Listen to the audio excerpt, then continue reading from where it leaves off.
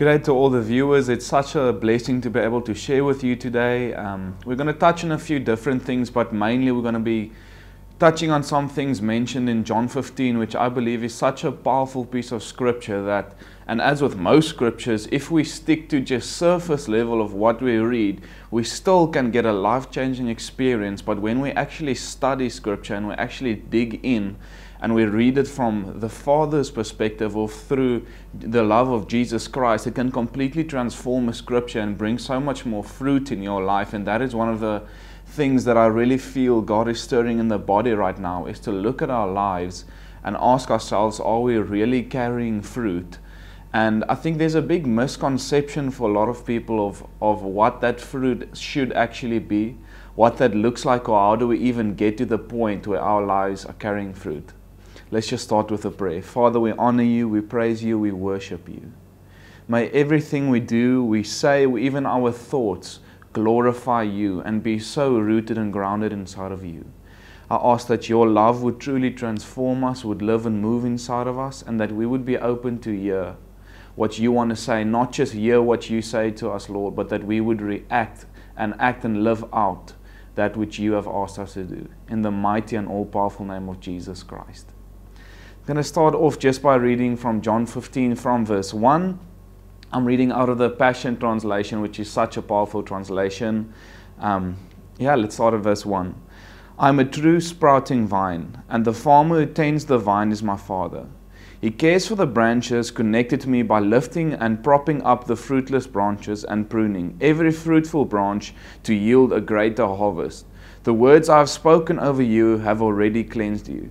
I think just starting right there, it is so important to realize, and I think something that a lot of people struggle with when they read it, is when they go through a tough time in life, they always say, God is just pruning me. But in the back of their minds, and I've heard so many people say it, they believe that it is because they are being punished for not bearing fruit. But we have to keep in mind when we read scripture that we should read it with the Holy Spirit and with the context of the Father's love and the love of Jesus Christ.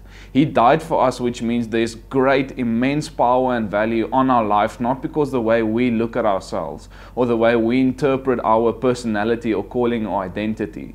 The value is there because of what Jesus Christ did. So whenever we read scripture, and even especially when it comes to pruning or his judgment, it is so important that we keep it in context of who we know the Father is. And right there it already says the reason he prunes us is so that we can bear more fruit. And it says he does that by lifting up and propping up the fruitless ones. If you look at a farmer, he doesn't just snap off the pieces that he's not happy with. There's a process of a support system that is put in place to make sure that that piece can grow and carry the maximum amount of fruit as it is created to be.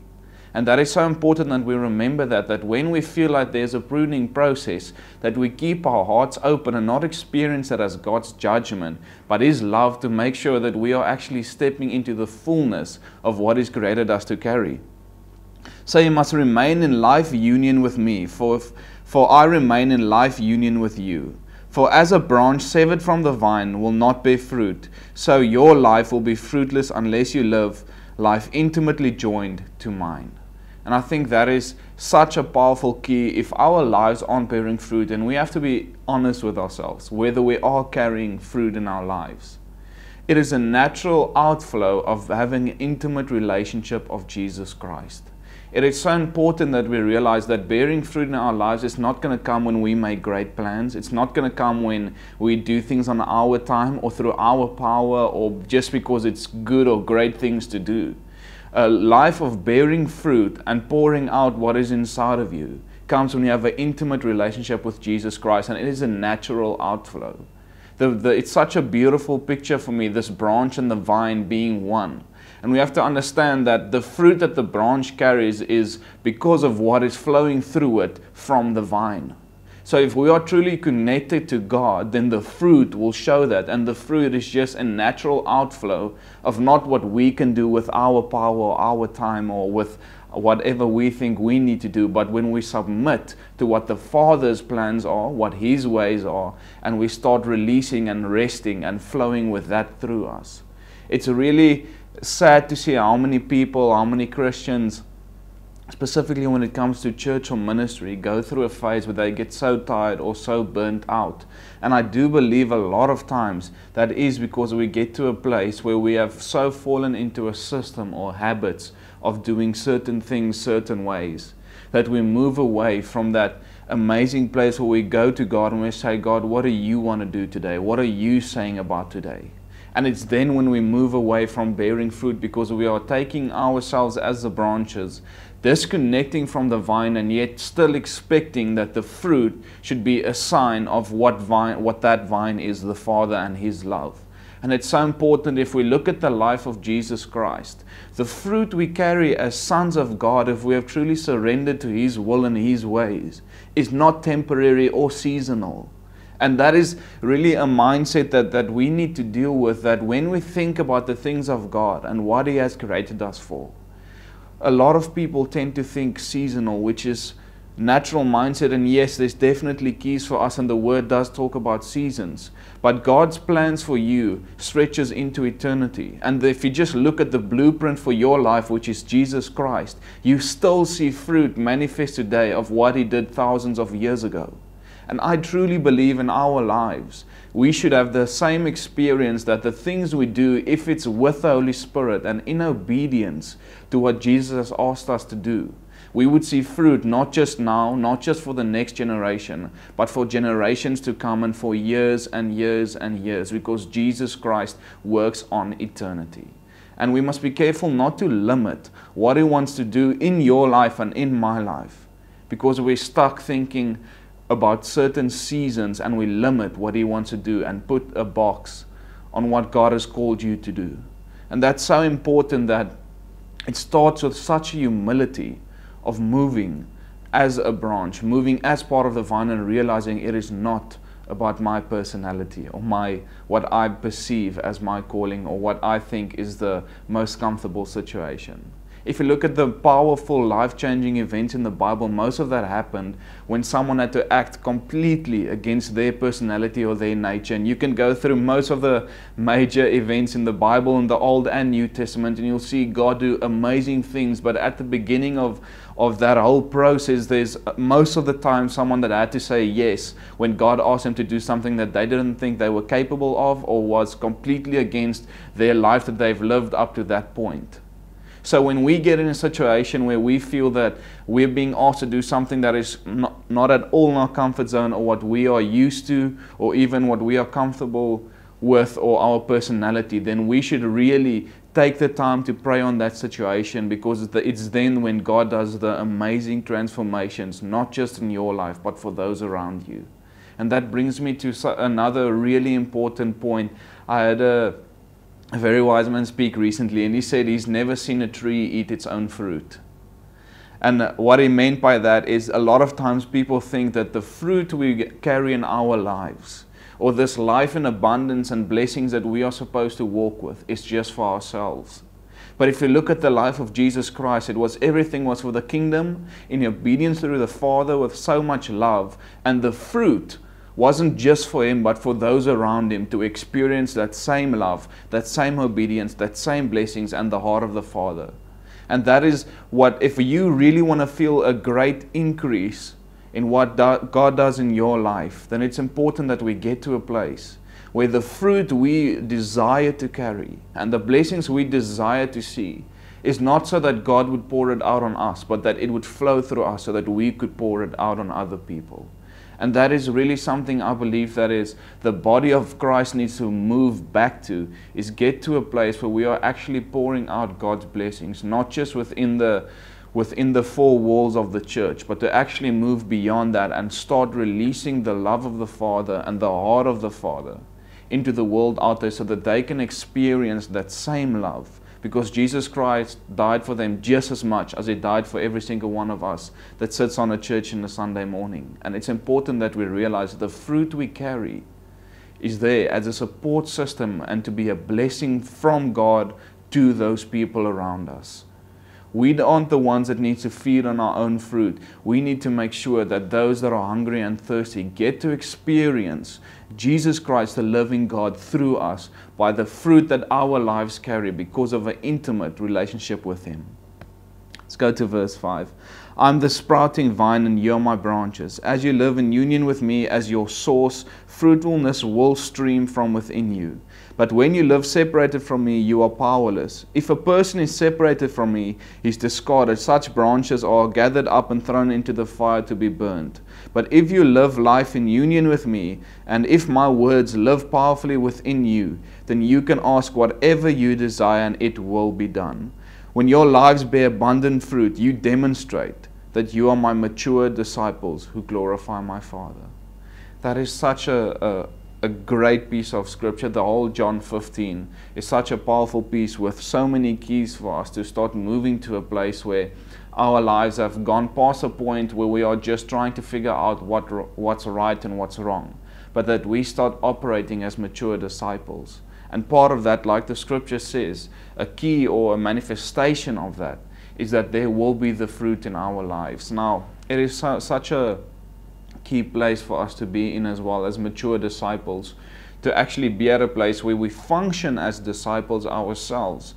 And because of that, we can walk the journey of discipleship with other people who need to go through that same process and journey, learning to let go of all the distractions, all the previous ways things were done in their lives, or whatever the world has told them to do, or whatever that life used to look like. To be able to actually let go of those things, move away from it, and actually follow Jesus Christ and do the things that He's so amazingly showed us how to do and what to do and even when to do.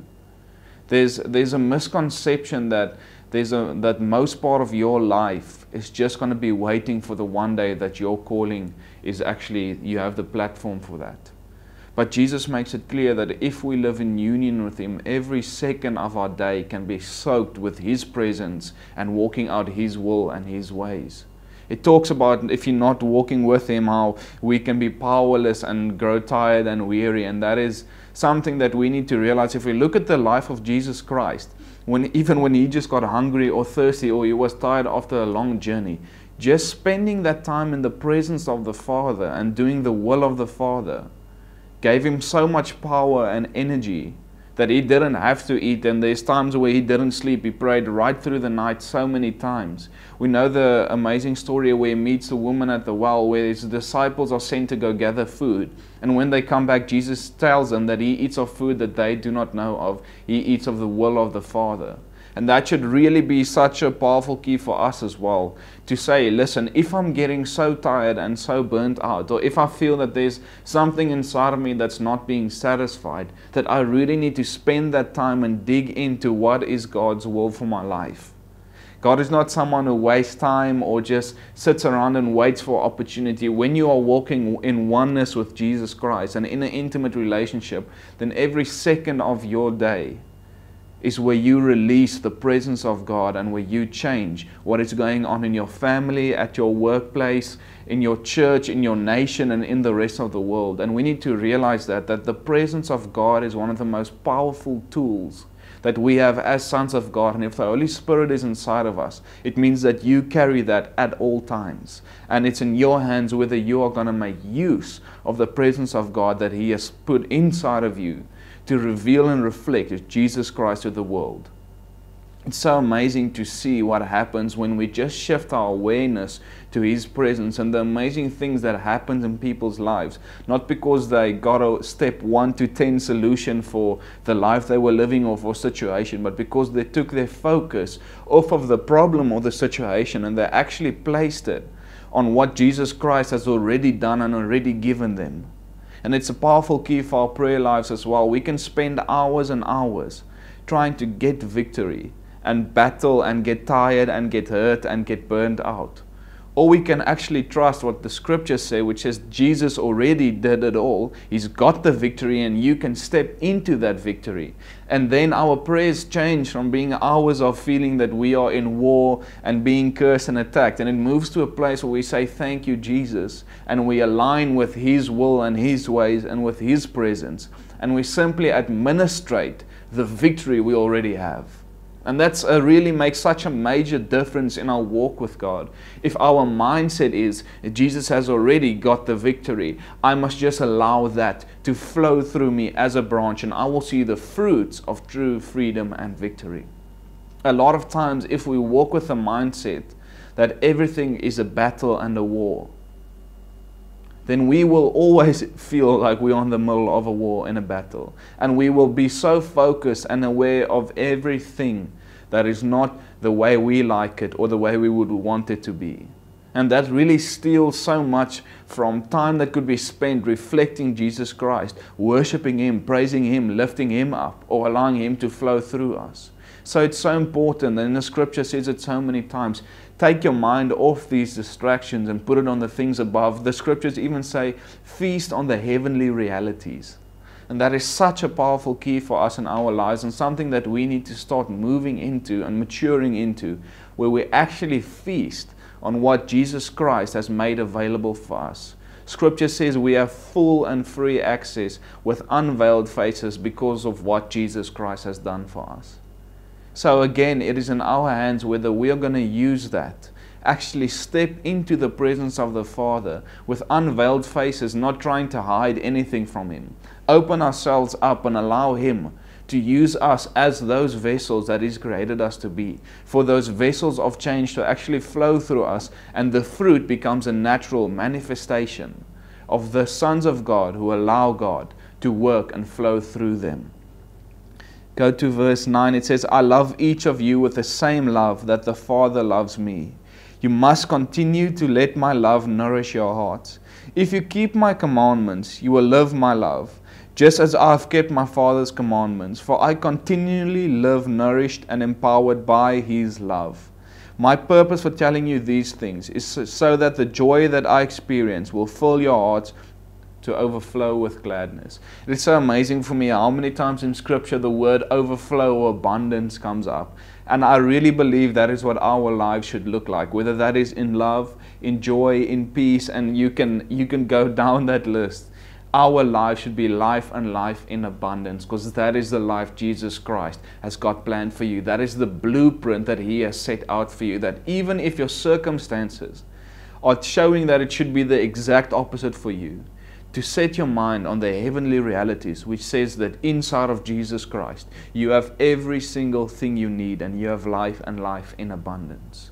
To have that nourishment and that total peace and rest because of His love. And it's from that place that we could actually start loving other people the way that God loves us and the way that we should love Him as well. It's so amazing for me how God brings all the commandments together, and Jesus says, love the Lord your God with all your heart, with all your being, and love your neighbor as you love yourself. And really, I believe that love yourself is not a place of pride or really just keep lifting yourself up. But for me, that's about seeing yourself the way Jesus Christ sees you. And then even more importantly, seeing yourself inside of Christ and seeing Christ inside of you. So it's not a selfish love or love that just wants the best for what I can do or what I want in my life. But that love is a love that's there because of Jesus Christ, for Jesus Christ. And that love is there not just because I want something for me or whatever I could get out of the situation, but because I want that love, the love of the Father, to be what flows through me so that I can love those around me. And our heart should be that the people out there should really not experience a love like they've ever experienced before, but they would experience the true, all-powerful love of the Father that brings the breakthrough, that brings the freedom, that brings the release. And that's really what the transformation in our hearts that needs to take place, and that's only going to come if we live a life that we totally submit and let go of what we thought things should look like or should work for. There's been times where God's told me to give someone a word, and it's really the opposite of what I thought I should say to that person. And I would go in obedience and release that word to someone. The way they would react would blow me away, and they would experience God in a way that they haven't before. Not because I did something amazing, and not because I went with what my head was telling me is the way I should do it, but simply because I allowed what was coming from the vine to flow through me as a branch, and allow God to use me as that vessel, and that brought the transformation. If we want to do things the way that we thought it should be done, or we feel comfortable doing it, then we have to ask ourselves if we are really allowing the vine to flow through us, or are we trying to function separate, just keeping the vine in mind. There's a lot of times in our lives, if we had to be honest with ourselves, that we do things with God in the back of our mind, and at the end of working out all our plans and doing something our way, we just apply the name of God and say, Jesus, this was for you. But if we want to see the fruit and the freedom and the victory and the love and the transformation, then it's important that we always start with God. What do you want to do? What do you want to say? And that only comes from an intimate relationship with Jesus Christ, which is so available for us. And all it takes is for us to surrender our lives and step into that love relationship with Him, and make sure that what I do, what I think, what I say, can I truly say that what is flowing through me is coming from the vine, the Father, and every single thing that will then flow through me will be through the love of Jesus Christ, which is the ultimate power and transforming key for every situation, every problem, every need, and every desire that anybody else has outside of this place. And it's important that we realize there's a responsibility on us, chosen to be the vessels and the mirrors reflecting Jesus Christ for a world out there desperate to experience the true love and the living God. May God bless and spoil you, and may you really experience Him like you've never experienced Him before. Amen.